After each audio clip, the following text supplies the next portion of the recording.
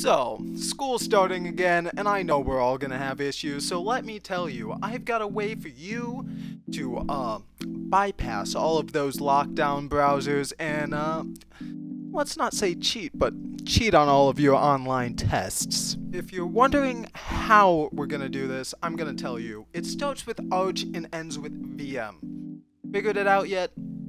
It's probably in the title. Are you blind? Today, me and my little idiot self are going to try and attempt to install Arch Linux on one of my many disposable pieces of technology and run KVM on it.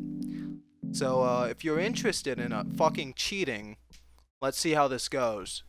Alright, quick, easy, and simple. Once you have that ISO, you're going to plug that USB into your computer, hop into the BIOS. Once you hop into the BIOS, you're then going to change the boot order so it boots off of the USB first.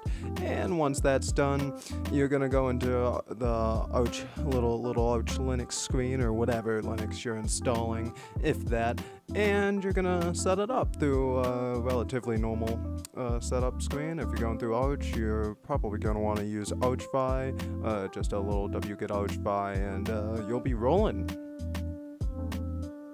Alright, so you got that part. Feeling pretty good about yourself? I hope you are, because it just keeps getting worse.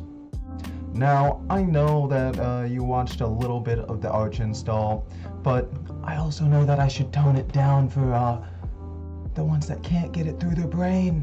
So I'll show you the easy way of how to do everything I did in about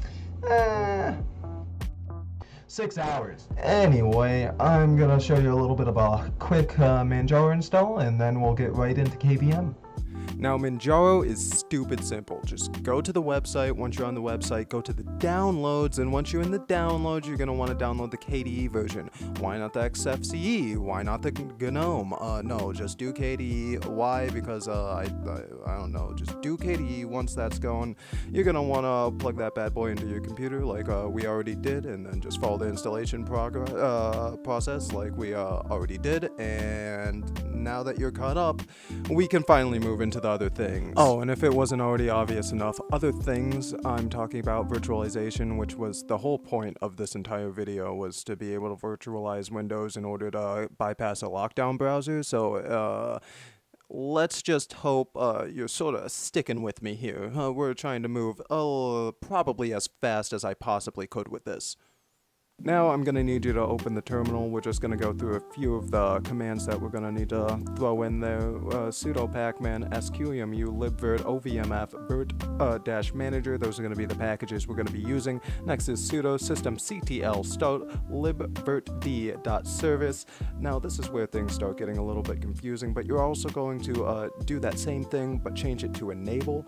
Now if I'm not mistaken, this is just going to make it so you never have to go into the prompt again in order to open the software, but I'm not entirely sure, so I'm starting to get a little confused, and you're confused, but that's okay. Next, we just mess around in the terminal a little bit longer, and then I think everything's installed.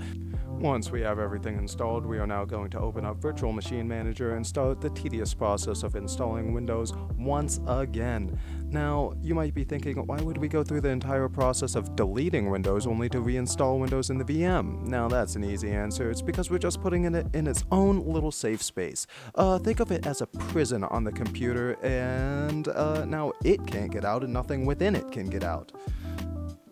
And I could walk you through the entire process of installing the Windows in the VM, but I could also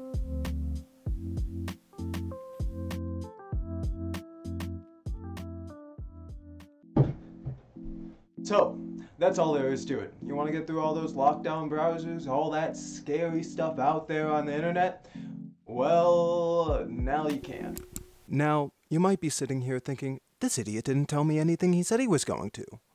Well, joke's on you. This is not a tutorial. This is just me doing an Arch install. And what better way to justify doing it than showing the world? And conning others while doing it. Anyway, let's go back to that other idiot, shall we? Would I advise doing it this way? Alright, real talk. This is the worst possible way of attempting to cheat any sort of anything. We're talking lockdown browsers, we're talking anti-cheat, we're talking, like, it's just awful. Unplug your webcam and say you don't have one. So, what would I recommend this for? You want to learn a new operating system? Great, you're a security freak. Even better. That's about it. So, how about you subscribe, and next time I'll teach you how to cheat on your significant other. That'll be a fun time, won't it? I'll see you guys later. No, but really, who wrote this? It wasn't me, because you just use a different phone and don't tell them about it. It's easy, it doesn't need a video.